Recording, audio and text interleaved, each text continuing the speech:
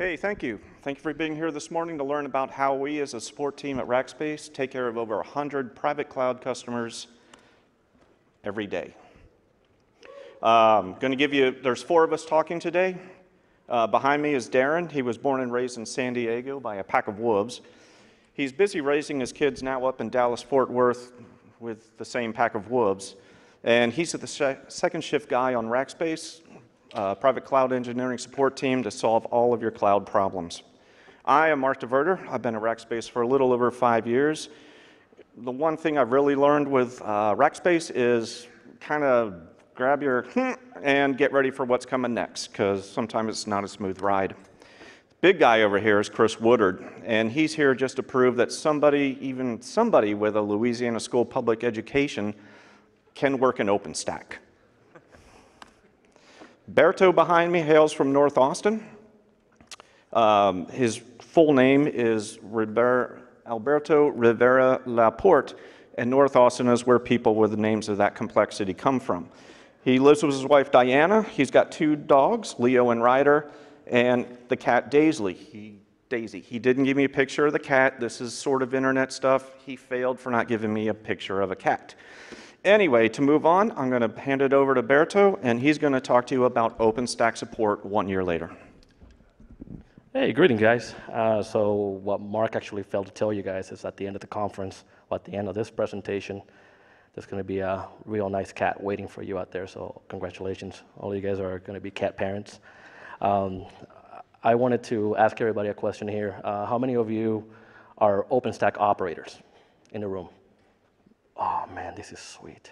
Okay, how many of you are actually new to OpenStack in general, have very little experience or haven't worked on it before? Okay, fantastic. This presentation is for you guys.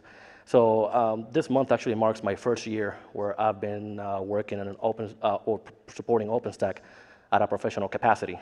So I've survived my first year. It's been really interesting and very exciting, and I'm happy to share a lot of my perspectives as to what goes into supporting this type of environment. So when I started learning, or when I started working with OpenStack, this is my perception of what the average environment would look like, right? Very simple, but that, it's not always the case, right? That diagram that you see here does a good job into giving you an overall perspective of what OpenStack environment looks like, but it's not when you actually start digging into it, then you start uncovering the fun stuff.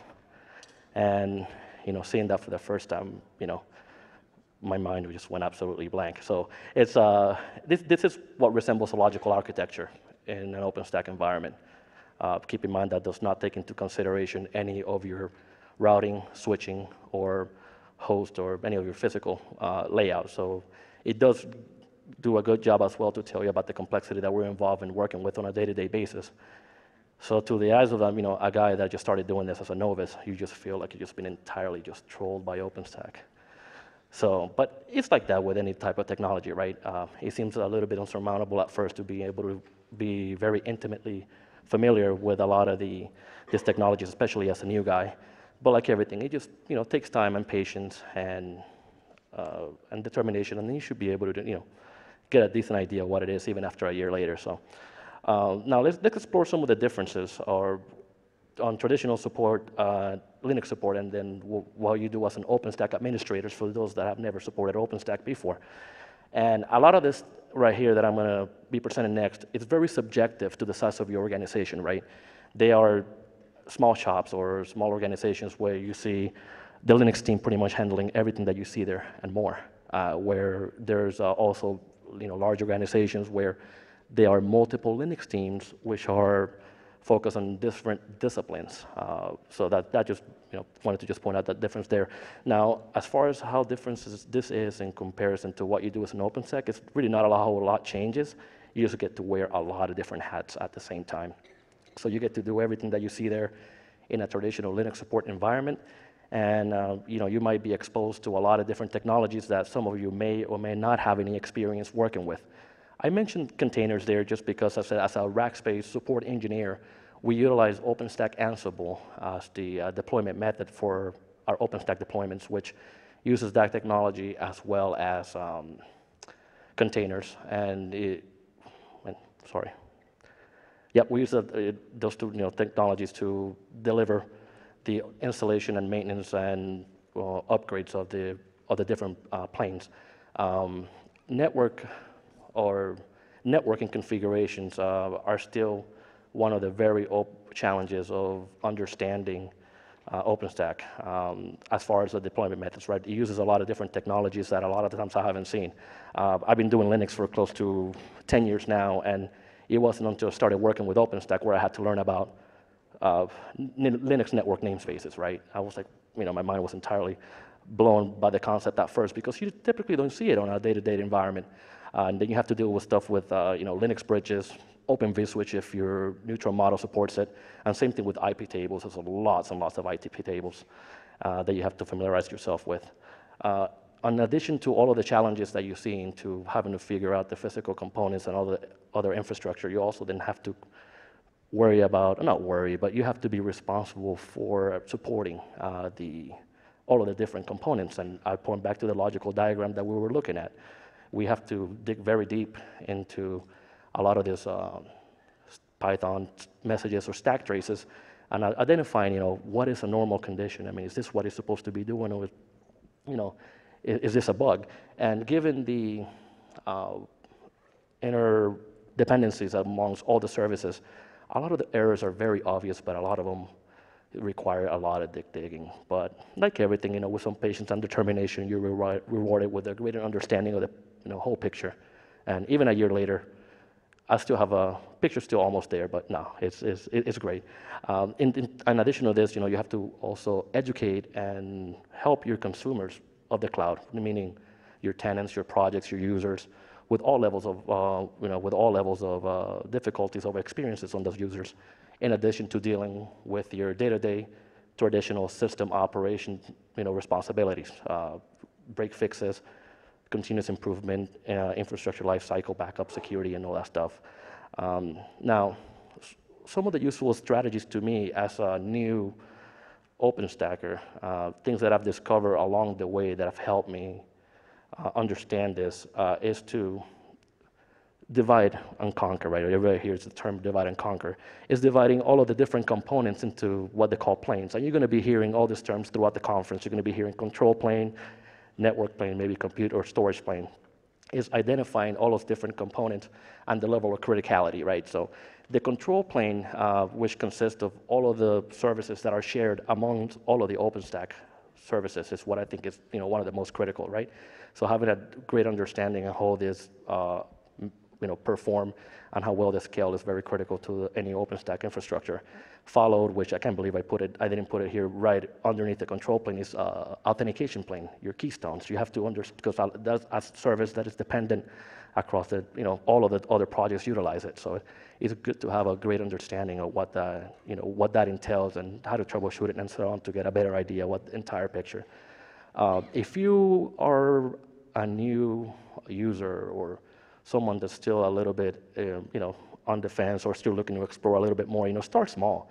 There's, even within a year from now, there's still been great changes on the number of all-in-one distributions that are out there that you can use to familiarize yourself with the different projects.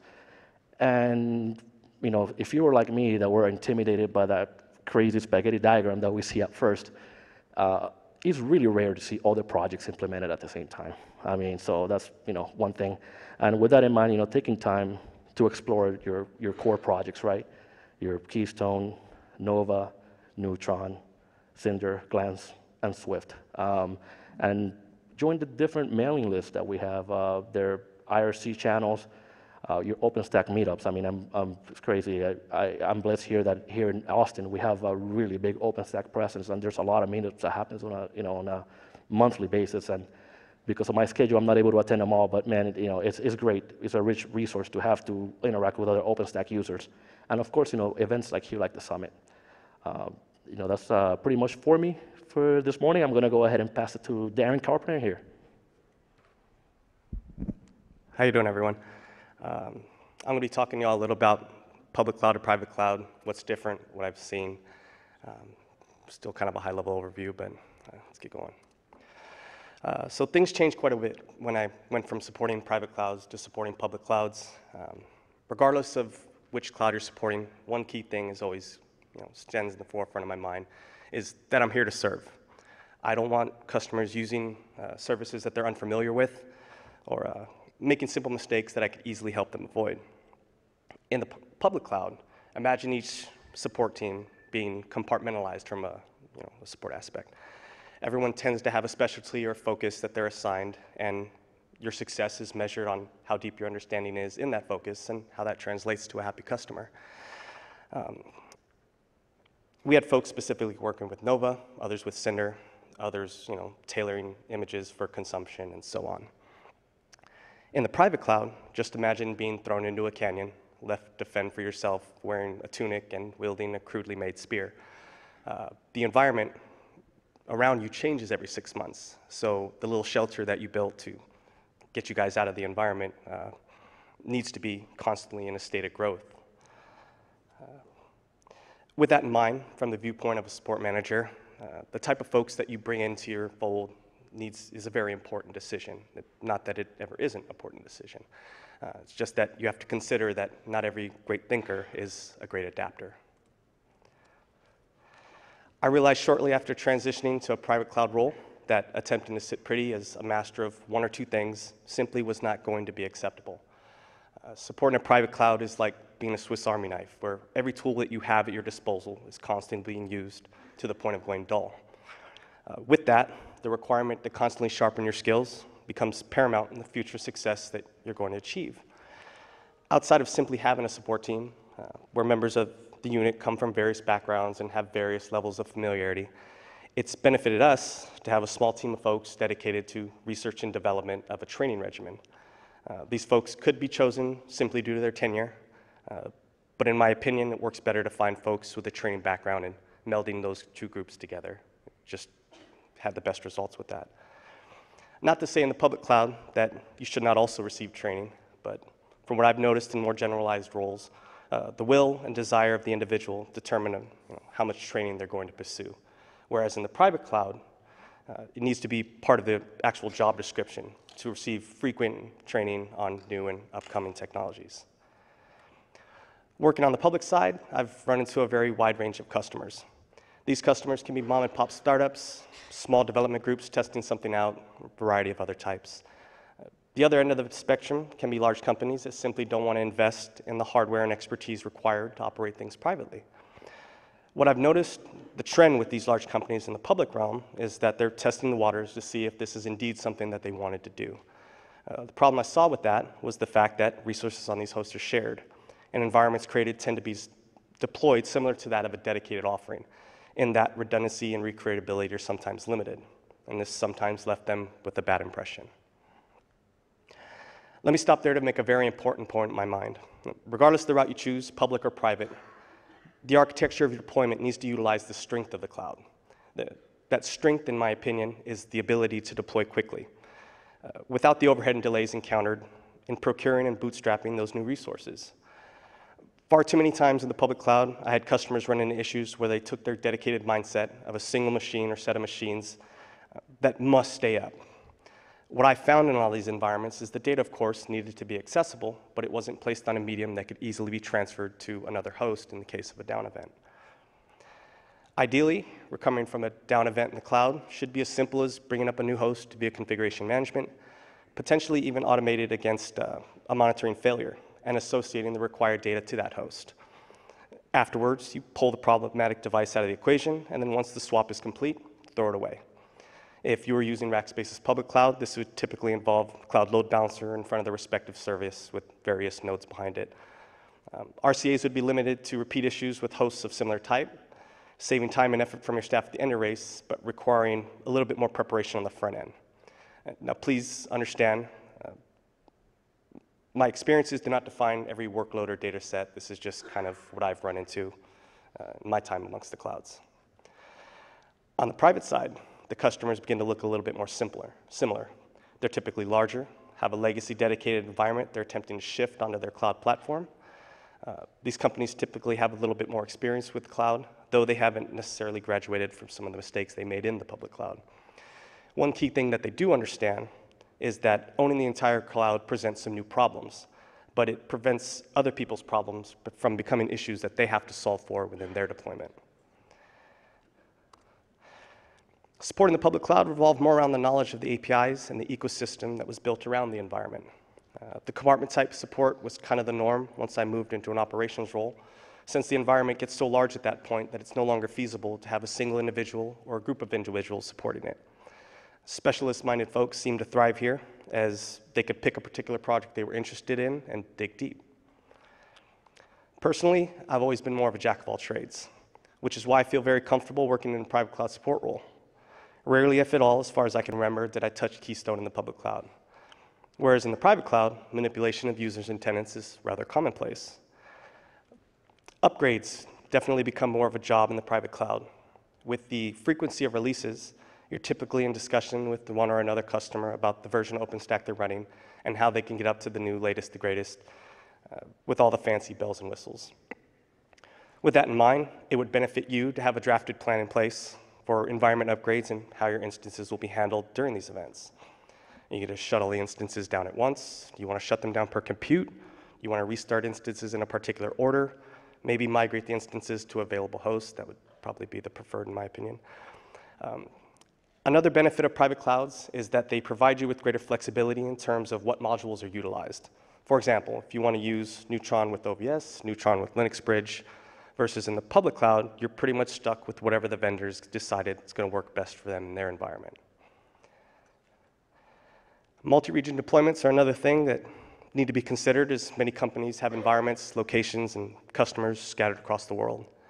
From the public cloud standpoint, when dealing with a relatively larger provider, it's much easier to get a mirrored environment in multiple locations, as part of their selling point is going to be where they already have a presence. Contrasting that against the private cloud, this would typically be limited to where your company itself has a presence, assuming you were going to host it in your own data center. If you were using a cloud provider, you could, of course, utilize their data centers. Public cloud, in my opinion, gives you greater agility in this area, simply because the hardware's already in place. It just becomes a matter of determining what is needed, spinning it up, running some configuration management against it, and then send it out in the wild. Whereas in the private cloud, you may need to order the hardware, get your initial kick, add it to the environment, boot your instances, run configuration management, and so on. Another thing I noticed is there seems to be a lack of a deep talent pool when it comes to cloud computing, both for the public cloud and the private cloud. The benefit the public cloud has is it's usually a solid system administrator can pick up the nuances of supporting a public cloud environment relatively quickly. While in the private cloud, they'll need to get their feet a little bit more wet, just because you have a tendency to deal with quite a bit more variety on a daily basis. But with that in mind, utilizing the expertise of cloud providers and their support teams becomes beneficial to organizations that don't want to hire new staff or invest heavily into training their current staff in cloud concepts. One thing I can definitely say that benefits the public and private cloud, consumers rather, is to lean heavily on configuration management. And if you're an administrator, it would behoove you to become familiar with one or more of the configuration management tools. If you're logging into every separate host whenever a piece of your application stack goes down, in my opinion, you're doing it wrong. In the public cloud, security and privacy are a slightly bigger issue, considering again that your instances are running on shared resources. I would suggest that you pay close attention to the news regarding the hypervisor and tools being utilized by your provider, along with obviously keeping up to date with the same thing for your application stack. The last piece of advice I'd like to leave you with is, regardless of which type of cloud you're using, public or private, ensure your environment is mirrored in at least 2 different data centers, because you never know when some poor man is going in his pickup truck is going to plow into an electric box outside of the data center where your data is hosted and cause a hard down event. That's all I got for you guys today. My colleague, Mr. Diverter, behind me, is going to be speaking to you all a little bit about escalations. Thanks, Darren. So we all want our clouds to work, and they should work because they're redundant, right? We've got hypervisors everywhere. We have control planes that are multifaceted. But why do we have so many escalations? And it does happen. Escalations come up with us almost on a daily basis at Rackspace. In my experience, it's always Rabbit. Something else could fail, but that's going to take Rabbit down. Rabbit doesn't like disruptive network traffic. it starts to partition, it'll lose your queues, you're going to end up with backed up queues like neutron workers. It's really a bad situation. You really have to care for Rabbit. That's your pet. You really have to pet your Rabbit. Look at this. The same diagram that Alberto showed you. Over there in the center, bottom sort of center left, that's Rabbit. In the middle of all these API queues. Every API goes through, a message goes through Rabbit. Now, if you're talking about large neutron heat builds, that's 100, I mean, neutron workers go out of their minds because there's so many requests coming in for port workers, but I'm going to get to that in a minute. Here's the easy thing to do. In the Rabbit documentation, take a look at the link. You can also pull this down from our slide share, but go to that link, and Rabbit says the default is 30 Erlang IO thread workers, but they recommend 128. In the OSIC cluster, which 1,000 nodes, but I was working with about 512 of those servers, building 800 instances. It took me about 17 minutes, without changing anything, to build 800 servers with about a 25% failure rate. Most of those were due to neutron failures and some keystone stuff, but that was also related to neutron. I'll get to that in just a moment. So look at your I/O workers. This could be in an all-in-one deployment. This could be in your, however big your private cloud is. You got to care for your Rabbit. Bring those threads up so everything can work properly together. When you're seeing some failures in Rabbit, here's a simple script. Again, you can pull this down from our slide share. This will pull any queue or message out of a queue that you want if you have the username and password. It'll pull the queue, message, let you look at it, and then re-inject it so it can be processed properly. But it gives you an idea what your Rabbit is doing at this point. So what are the other issues? Well, heat builds. See this a lot with our customers that are bursting up and bursting down. In every 4 hours, they might bring up a few hundred instances. They'll tear them back down. Another hour, they're bringing them back up. Well, those are overrunning your message Erlang queues. But your neutron workers really suffer. The default here, I think in the neutron.conf, is 16 workers. If you're bursting that big, you've got to really increase those neutron workers. I brought them up to 128 in our OSIC environment. I didn't see any detriment to load, so seems pretty safe to me. But without increasing that, if I monitored the neutron queues in Rabbit, the neutron queues were bursting to 7,000 messages. That's all these compute hosts requesting ports trying to get sent back. All of this going through Rabbit, all of this having to go through Keystone, and that's the other part, your Keystone workers. Once Neutron starts bursting, Neutron's going to start giving you authentication failures. Too many connections, I won't do it anymore. So look at your Keystone workers. You have to gauge that against your environment, but this is how you start preventing your end users from coming to you and saying, why is everything failing when I try to do my heat build? So put your focus in your infrastructure. These are your, if it's an AIO, if it's, at Rackspace, our builds are in quorum. So we have to have 3, 5, 7. That keeps Galera happy. That keeps Rabbit happy of amount of infrastructure nodes. But look at what you're going to have to do. Look at your CPU power. Look at your RAM power. And gauge your infrastructure accordingly. That keeps down your escalations. Other stuff, Neutron.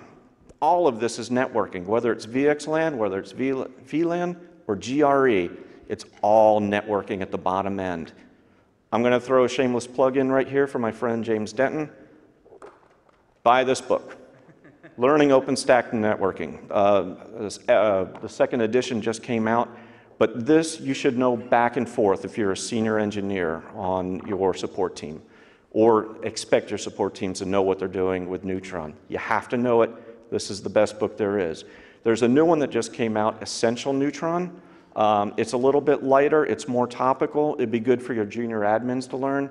But you have to know Neutron because if your routers start failing, your instances go offline, they don't have IP addresses anymore, how are you going to troubleshoot that? By the way, he'll be selling the book tomorrow We missed it today. It was earlier this morning. And what? What's free? The book is free? Oh, okay. The book is free. Tomorrow you can get that at the Rackspace Cantina at 3 o'clock. What else? Our move to MariaDB and Galera over MySQL. Master-slave replication, master-master replication. It had been a problem for us at Rackspace. We moved to MariaDB with Galera. I haven't seen maybe but one replication failure with Galera doing all the work. And when it failed, you just restarted Galera. It's an amazing product. So that was another big point of escalations were replication failures. It was a great move for us. I recommend it for your private clouds. Go with that. And with that, I'm going to give it over to Chris Woodard. Thanks, Mark.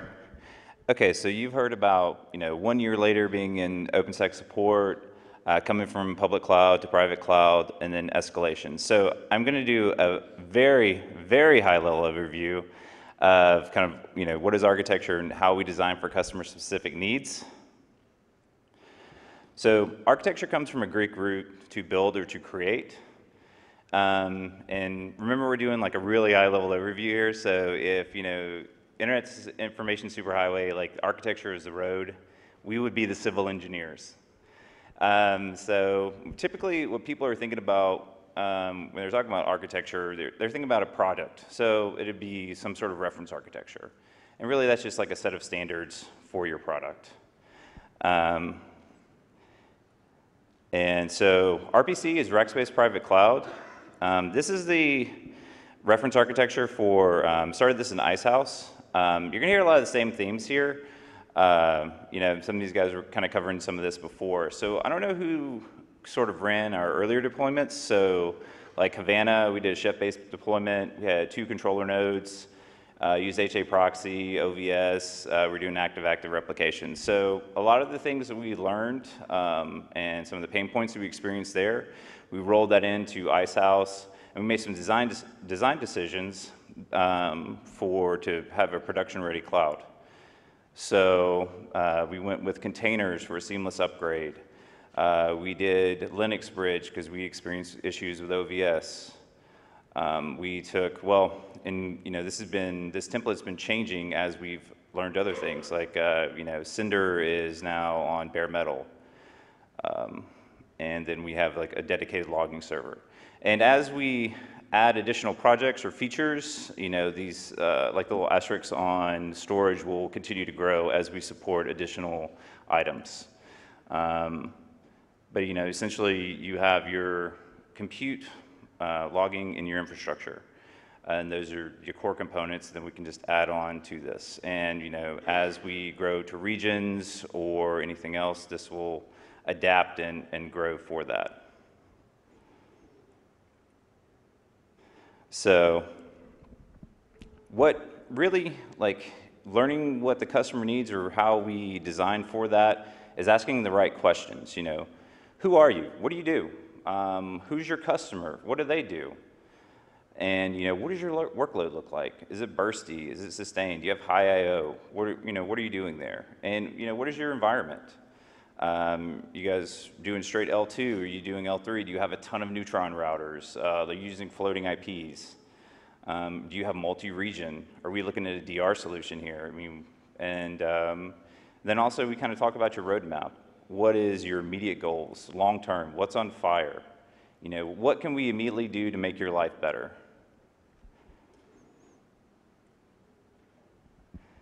And so we'll take that information and we kind of process it. What will benefit you?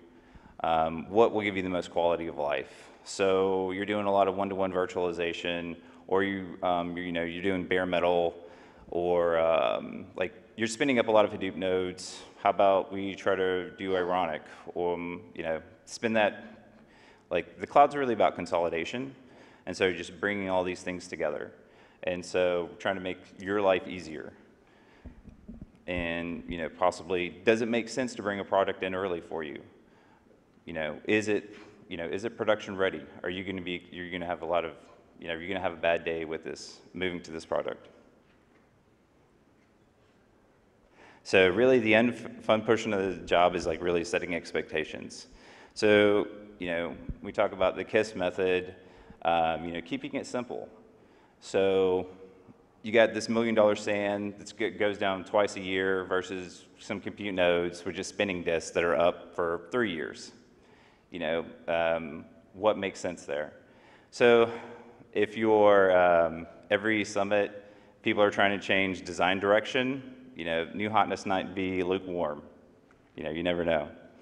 And supportable and repeatable, 3 a.m. calls happen. You don't want this to be a snowflake that only you know about. They talk about being the hero. You don't want to be the hero every Saturday.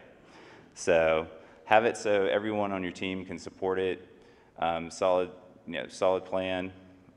Also, you don't want to test in prod. You need people. This is kind of the same theme there. You don't want to be the only person who knows about this. So, and also you don't want to be looking things up as you're troubleshooting. And I think I talked a little fast. And really kind of wrapping it up is we want to take a base template, receive our customer input, build the solution, enable features, and really just plan for tomorrow. How are we going to grow this?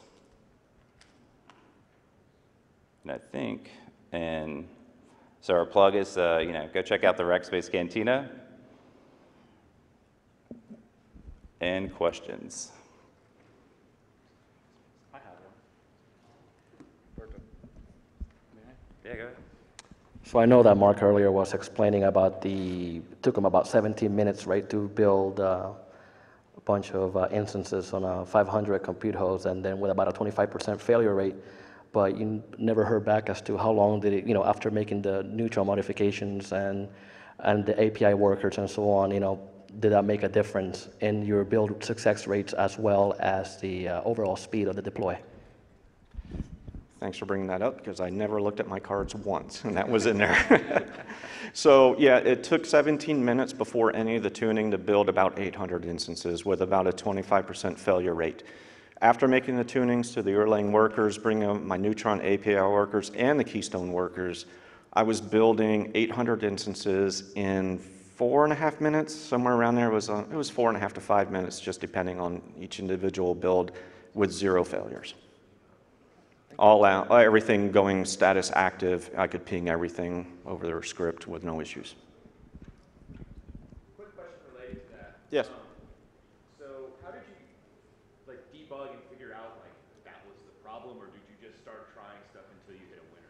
Well, so it started off with tracking Rabbit logs and looking in Rabbit and seeing AMPQ connections failing, going to specific compute hosts where there were failed instances that went to error state, and looking in novacompute.log and seeing what was the basic failure, and it was AMPQ. So I went back to AMPQ and started looking at the documentation, said, let me bring those workers up. So I brought the workers up. Now, I lost, when I did my next builds, I was losing the AMPQ connection errors. Those were gone, but I was still having failed builds. Now, when I dug deeper, I saw that they were really related to Neutron issues. So Neutron was just timing out. Dug into Neutron and found out that I just don't have enough API workers to deal with all these port requests going back and forth. So I brought that up. That reduced it now down to about a 12% failure rate. At that point, I was a little bit at a loss, but I just started looking through my infrastructure. I went to Keystone, looked at my Keystone logs eventually, and found too many connections. I didn't have enough pull workers, and they were timing out. So I brought my Keystone pull workers up. I increased my timeout to 30 seconds, and at that point, it all cleared up. It was really just Linux troubleshooting. Have you published kind of what your current set of settings is for workers? We have it into the OpenStack product, our RPC product. It's published into there. I do need to put it out to the public. I'm just trying to find the right avenue to put it there. I was just curious, do you guys hang out in IRC at all? Yeah, I'm on Freenode. My last name is Diverter, but if you spell it backwards, it's Reved. You can get me at Reved anytime in IRC on Freenode. Cool. Yep. And I'll give you a business card if you want one. Yeah, Absolutely. Thank you for your questions. Anything else? Gotcha. Tell me to what extent you agree or disagree with this statement. Okay. When you're on the well-worn path, OpenStack is great. Take 2 steps off that well-worn path and you're in for a world of hurt. And to give you some context, at NVIDIA, we're doing game streaming. So we want to virtualize the GPU. We want to run on Citrix Zen because that's where vGPU works the best. We want super low latency networking because latency is king when you're streaming your game. And we also want high performance disk because loading textures is very I/O intensive. We've barely gotten this working on AWS, and so I'm wondering, are we in for a world of pain if we think about OpenStack? So with OpenStack, in our reference architecture, everything on the compute plane or the instance plane is running at 10G. So we try to take away the network latency there. We have one customer that we're working with right now on installing actual GPUs and bringing those in through KVM hypervisor to do the rendering inside of an instance. There's a limitation there. You can only import one GPU to a single instance. So KVM is extremely limited there. I haven't worked in Zen for a number of years, so I can't answer to the point that you brought up right now. But in general, so vGPU sounds like there's no support at all. It's only pass-through. It's pass-through. We've tried Zen with the latest OpenStack, and it just flat out has bugs. Right. And Citrix acknowledges this, and they want to work to fix them. Okay. So right there are 2 things we're in the weeds already, and I worry that that's just the tip of the iceberg. And so, for example, we recycle our VMs every 15 minutes. So someone plays a game, we kill the VM, we recreate it to reinit the state. I like that. That sort of thing is a big deal if the duty cycle, if it takes 10 minutes to get the VM back up, you're only at 50% utilization. So I'm worried that there's going to be those sorts of gotchas that we're going to run into if we go down this road. Well, honestly, there probably are gotchas that I don't even know about at this point, because these are things that I just haven't worked with our particular customers. These are the rendering aspect. That's something that we're just starting with one of our customers. They're going to be bringing GPUs into their environment very soon. That's something that I've been tasked with working on them with. So once I don't know, work on that, look into it, maybe I can publish something on it, bring a little bit of enlightenment. But it is OpenStack. I mean, as far as virtualization, bringing up VMs, running things, very, very cloudy. This is probably the number one. This is the number one product for it. For some of the really specific use cases, I don't know if management wants me to say this, but it's trial and learn. Okay, cool, thanks. Yeah. Let me check our time. Yeah, I have a we're question. out. So, Okay. I was just going to ask, from a staffing perspective, one of you mentioned that jack of all trades is your more or less approach, but Darren. in coming into like a legacy enterprise IT shop, is it more common that you've seen where they try to take somebody that's working on a legacy component like networking or storage and try to bring them and map them over to that component inside of OpenStack? Or is it more common to have somebody be the jack of all trades and try to address whatever project is being used under the OpenStack project? Thanks. So from what I've noticed there's kind of a mixture of both. If that individual doesn't want to stray from what they're used to, then pushing them into that role works. If you have the staffing, obviously you can put more people into specialized positions, versus if you have smaller teams, then you end up having to be a jack of all trades just because that's just the way the world works sometimes. But there hasn't been any kind of definitive, hey, if you're coming in as this, I think Berto was networking at some point, and now he's basically doing all the same stuff. So jack of all trades seems to work, and then if you happen to have the staffing available to specialize individuals, then by all means, just put them in with what they're used to, If I can, I'll add on to that for a second. It depends on the shop. If you saw the keynote yesterday morning, they talked about having to change processes and procedures. Companies coming in the cloud aren't they're coming in the cloud thinking they're going to save some money, but they're just moving old stuff over to new stuff. They're not building out the new design. They're not training their people to do things a different way. It's really, it's a total change of your thinking, of your enterprise thinking. We just can't rely on a single thing. Like Darren said, we need to use a load balancer. We need to put services behind the load balancer. If something falls over, there's other things to run it. So I think it's really, it's a change of process and procedure for companies. We have some that are very stringent. They rely on single instances. They can't live without them. If they go down, our phones are ringing off the hook. We have other companies that things fall over and they build a new one and they don't really care. Sir? Yeah, I have one question about the numbers. So how long will it take you to onboard a new customer to your private cloud, and how long will it take you to deploy a typical private cloud architecture, and how many staffs will actively participate in the deployment? Staff-wise, I mean, I don't know how many people would do it in the data center to get everything cabled and racked and all that stuff. So I can't answer that. We have a deployment team of 5 people who will deploy the cloud on the hardware once it's up. It'll come to my team, or our team actually, to do the QC and make sure that it's all set. We'll onboard the customer about a week. So it's starting from the requirement or the request to the go live? I'm not on the deployment side. I would say it's probably, I think it's 30-ish days.